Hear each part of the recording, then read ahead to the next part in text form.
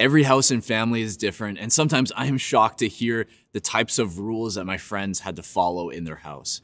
Now, I was usually a pretty good rule follower. I never rocked the boat, I never rebelled, but there was one rule that I always hated: nap time. Now, to be clear, from as early as I can remember, my parents never made me take naps, but my grandma did. And I always dreaded it when my grandma came to visit because she seemed convinced that my energetic little body needed to take a 2-hour power nap in the middle of the day when I was the most hyper. No matter how hard I tried, I just could not sleep. And I would just sit there in my room in utter boredom. And this was before I had video games or a cell phone to distract me. And the worst part is that she would come in and check on me while I was sleeping to make sure I was really asleep. And if she found out that I wasn't, she would extend the nap time. So my strategy was foolproof. I would sneak out of my room, I'd play with my toys in the hallway, and as soon as I heard her coming, I'd run back to bed and pretend to be sleeping. And she'd come over to me and check in on me, and I'd be sitting there pretending to sleep, and for some reason, I'd never be able to fool her. She'd come over to me and she'd ask, "Are you really asleep?" And I'd think, okay, this is my moment. You gotta be convincing, put those acting skills to the test. So with my eyes shut, I'd say, "Yes." And she'd snap at me, "You're not really asleep." And then she would extend my nap time. And I remember thinking, how on earth does she know? I was so convincing. Even to this day, it's still a mystery. Rules and policies are never fun, but usually rules are put in for a good reason, usually to protect you. On the other hand, there are some rules that seem absolutely pointless. I found some of my favorite pointless rules online, and here are just a few that I thought were pretty funny. No crime, 8 a.m. to 6 p.m. After 6 p.m., go for it. Or how about this one? No alcohol, no profanity, no smoking, no nudity, no penguins. I feel like there's a story here. Okay, last one. Please don't. Just don't. A lot of people would claim that Christianity is just a bunch of pointless rules. That over the centuries, we've just created a religious system of do's and don'ts, and that Jesus didn't actually endorse any of this. But is that true? We're in a series called The Counterfeit Jesus. And just like there are counterfeit bills or counterfeit watches, there are counterfeit Jesuses. On the surface, they look like the real thing, but when you really get down to it, they're nothing more than a cheap replica.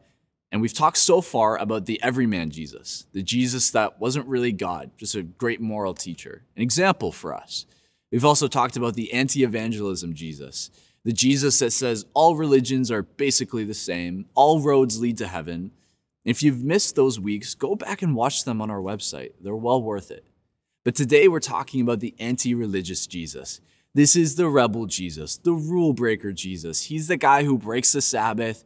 He calls out the religious elite and certainly wouldn't endorse any of this organized religion stuff.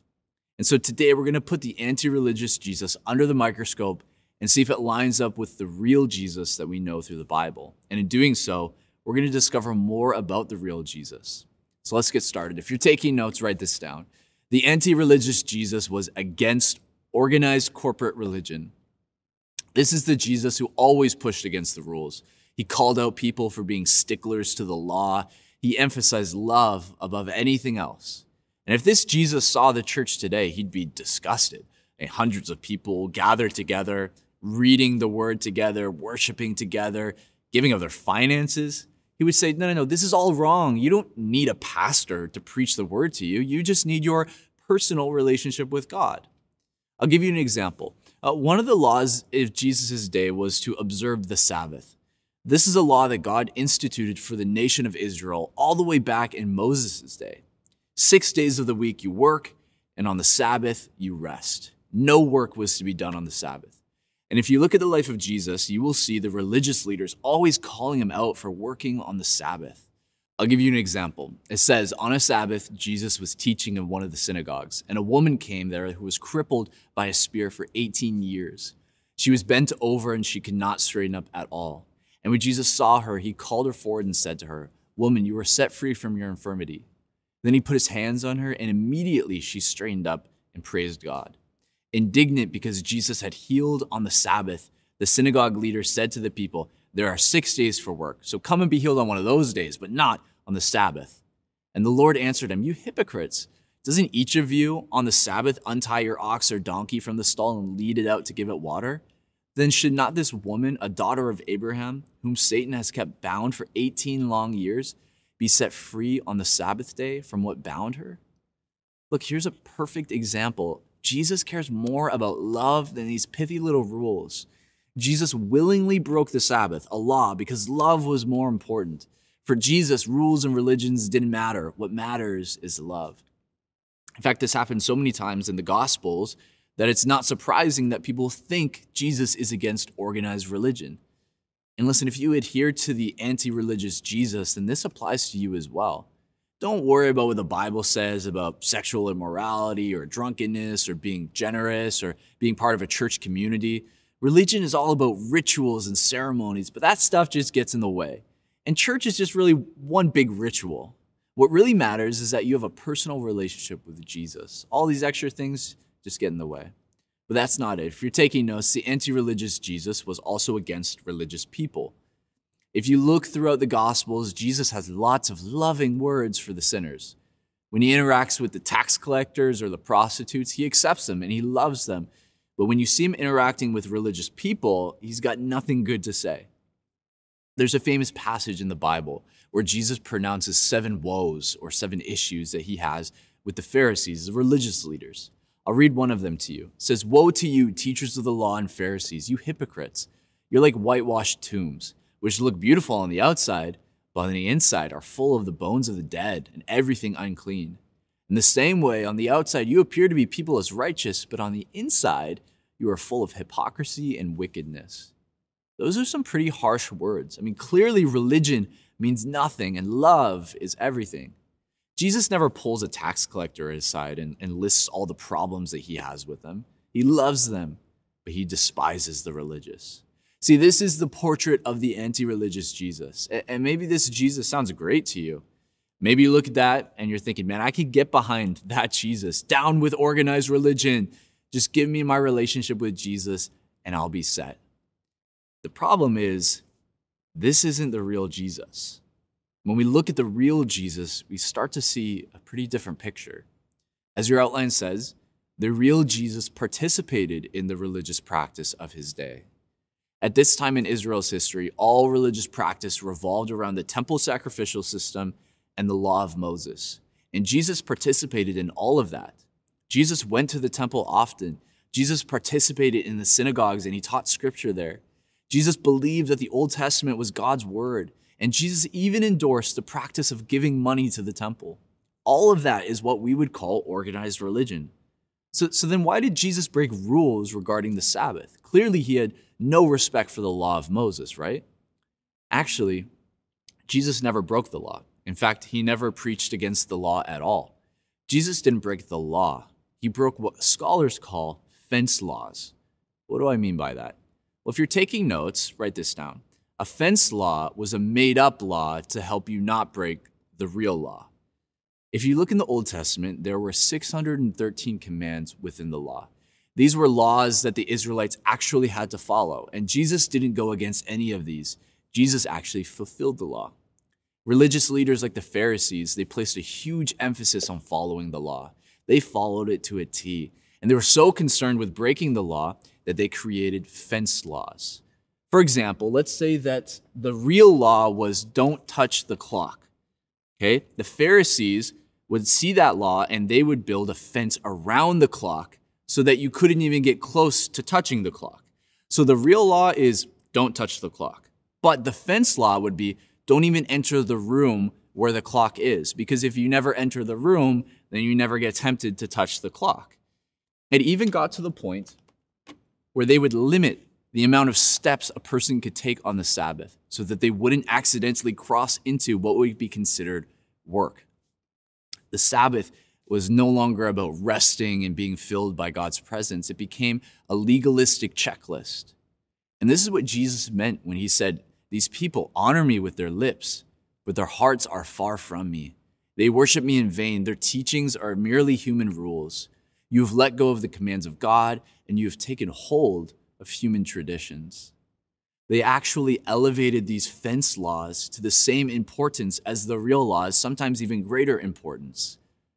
And I think it's important to ask ourselves, what even is the purpose of the law? Why did God even give the Israelites the law? Well, the law was all about dealing with sin. Sin separates us from God. God is holy and perfect, and we are sinful and broken. And the law was given as the guidelines of a covenant relationship between Israel and God. See, God's presence would come and dwell with his people, and he would protect them and he would guide them. And God also instituted the sacrificial system in the temple, which people could come and offer up a sacrifice, and the Israelite would deserve the punishment for their sin, but the sacrifice would receive the punishment instead. It would be a substitute. So the law was to show people their sin and how to deal with their sin. This is how they could be in relationship with God. It wasn't actually intended to be something that they could actually follow perfectly, because if they could, then they wouldn't need God in the first place. Paul touches on this when he says, "What shall we say then? Is the law sinful? Certainly not. Nevertheless, I would not have known what sin was had it not been for the law. For I would not have known what coveting really was if the law had not said, 'You shall not covet.'" So the law reveals sin. It shows us that we're sinful and we're broken. It shows us our need for God. To explain this, I'm going to use some random stuff that I found around the church. Okay, so imagine that this little plant is sin. Sin is the problem. Now imagine the clock is God. Sin is the problem. The clock is God. And this little Donkey Kong is the law. Okay, so the law is the method by which our sin can be dealt with. Our sin is the problem. The law helps us get to God. Okay? The problem is that over many centuries, for many people, God was completely removed from the picture altogether, and the law became the goal. I just need to be a good person. I just need to follow the laws, and if I do, then I'll be justified. The law became God, and God was actually removed from the picture altogether. And for Jesus, his goal was not to abolish the law and say that they were wrong for following the law, but to remind them what the purpose of the law really was, and it was to get to God. Also, Jesus was not against religious people. As your outline says, the real Jesus was against hypocrisy and self-righteousness. See, Jesus wasn't upset with the Pharisees because they practiced their religion. He was upset with them because they only cared about appearances and they looked down on others who weren't as good as them. It says, "Woe to you, teachers of the law and Pharisees, you hypocrites! You clean the outside of the cup and the dish, but inside you're full of greed and self-indulgence." See, they would see people who were more sinful as them as dirty. They wouldn't even want to associate with them. They thought that if they did, that they would get defiled. And so when Jesus would spend time with these people, they would say things like, well, if Jesus is such a great teacher, then why does he associate himself with sinners? They thought that they didn't need God because they followed the law so well. And Jesus' goal was to show just how sinful they really were. The Pharisees, they would look at laws like don't murder and don't commit adultery, and they'd say, check, I haven't done that today. I'm a good person. But I mean, it's pretty easy not to go around murdering people. Jesus showed them, actually, if you have hate in your heart against somebody, if you look at somebody lustfully, you're still breaking these laws. Holiness doesn't flow from the outside, it comes from the inside. And so outwardly, they looked like they were doing everything right. But it was a checklist, and it was a means of puffing themselves up to make them look better. This is what Jesus was against. Jesus is against the kind of religion that's all about ego, or all about how you look, all about appearances. God's not against religion. In fact, God set up the religious expressions that Jesus practiced in his day. Jesus imparted the first disciples to be an organized group of Christ followers who would go out and share the gospel and bring more people into their organized group. He commanded them to do religious things like baptize people and to partake in communion together. These are things you can't do without other followers of Jesus. You can't baptize yourself. Communion is designed to be taken together. As your outline says, Jesus was never against organized religion, but he was always against corrupt religion. See, Jesus wasn't against the temple. He was against the corrupt practices taking place in the temple that were taking advantage of people. Jesus wasn't against the Pharisees practicing their religion. He was against them lording their religion over others. And Jesus wasn't against the law. He was against the idolization of the law. See, the religion of Jesus' day was to bring people into the presence of God, but many people had skewed it. And instead of inviting people into the presence of God, they became gatekeepers of the presence of God. So much so that the people who needed God the most could never experience him because they couldn't live up to the expectations that were placed on them. This is the type of religion that Jesus taught against. And all of this got me thinking, if Jesus is against corrupted religion, then what would he think about us today? If Jesus walked the earth right now, what types of things would he call out? Now, it doesn't take long to realize that the church throughout history has fallen into corruption.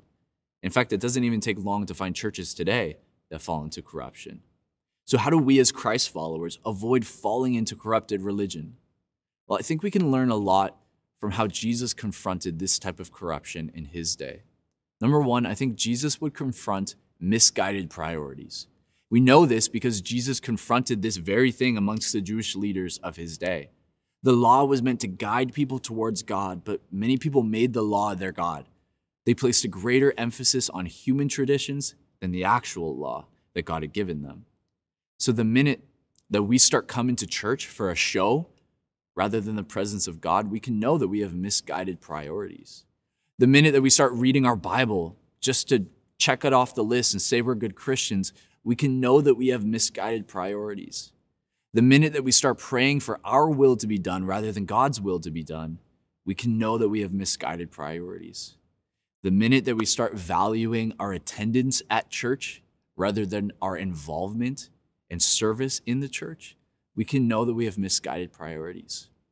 And the minute that we start making our communities an exclusive social club rather than an inviting, welcoming environment, we can know that we have misguided priorities. These are the types of pitfalls that many Christ followers fall into. It's the same types of pitfalls that the Pharisees fell into. Do you have misguided priorities? Having right priorities means caring more about what matters to Jesus and less about what doesn't. Secondly, I think that Jesus would confront hypocrisy and self-righteousness. The Pharisees cared more about their image than anything. They looked great on the outside, but on the inside, they were far from God. Sometimes, even in the church, we can forget that we're all broken people who struggle with sin all the time. Church isn't about showing off or looking down on those who struggle. If we can't be real and authentic, and all we care about is impressing people with how holy we are, then we are falling into the same pitfalls that the Pharisees fell into. Jesus once told a parable about this. He said, 2 men went up to the temple to pray, one a Pharisee and the other a tax collector.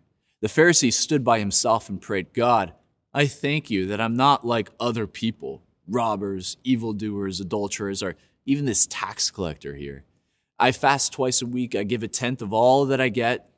But the tax collector stood at a distance. He wouldn't even look up to heaven, but beat his breast and said, God, have mercy on me, a sinner. I tell you that this man, rather than the other, went home justified before God. For all those who exalt themselves will be humbled, but those who humble themselves will be exalted. As a church, we ought to have the same type of attitude that the tax collector had, an attitude of humility that recognizes our sinfulness and our need for God. Is that an attitude that you have today? Or do you get puffed up with pride when you see someone worse than you? Lastly, I think that Jesus would confront exclusivity. Some people might accuse the church of being an exclusive club that you can only be part of if you believe in Jesus. And I think that shows that maybe we haven't done a great job of showing just how inclusive God's love really is. I mean, think about it. No matter your background, no matter your socioeconomic status, your race, your gender, no matter your sin, your struggles, your past, each of us is loved by God. Each of us is worthy of experiencing a relationship with God. Is that the message that people see and hear when they come to Broadway? I hope so. Because it's so easy to gatekeep church. Nope, sorry, if you don't look like me or talk like me or behave like me, then you can't be part of us. Jesus demonstrated this when he would spend time with both the Pharisees and the tax collectors, the Jewish leaders and the Gentile nobodies, the devoted followers and the promiscuous prostitutes. Do people feel welcome here? Or do we give them sideways glances?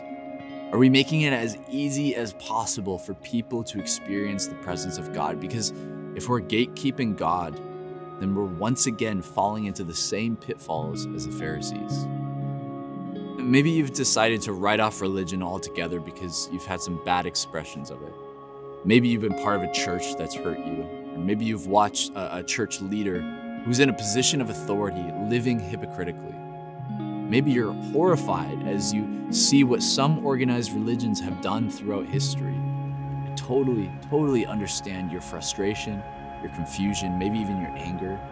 But I also promise you that there are communities out there that practice religion the way God intended. Using churches and groups of followers in an organized religion is actually the way that Jesus intended that we follow him, because we can do more together than on our own. Listen to what true religion can do. This is from the earliest days of the church. It says that they sold property and possessions to give to anyone who had need. Every day they continued to meet together in the temple courts. They broke bread in their homes and ate together with glad and sincere hearts, praising God and enjoying the favor of all the people. And the Lord added to their number daily those who were being saved. I want to challenge you to pursue this. This is what God desires. We could put on a big show for the world to see, but it would ring hollow and you would see right through it. But when we come authentically to God and allow him to use us, it's amazing the types of things he can do. Let's pray. As we close, I want to lead you in a short prayer if you've never made a decision before to follow Jesus. If you want to make that decision today, repeat these words after me. Say, God, I've messed up. I've sinned. I've turned my own way and I've done my own thing. I don't deserve your love. I can never earn your love. But today I choose to accept this gift of forgiveness that you offer me. I choose to turn away from my sin. I choose to follow you. I know I won't be perfect, but I know that I'm a child of God. Thank you for new life. Today I give you mine. Amen. If you prayed that prayer with me, my best advice for you is to text the number on the screen and a pastor will get back to you with your next steps in your faith journey. Thanks so much for joining us today. Have a great week.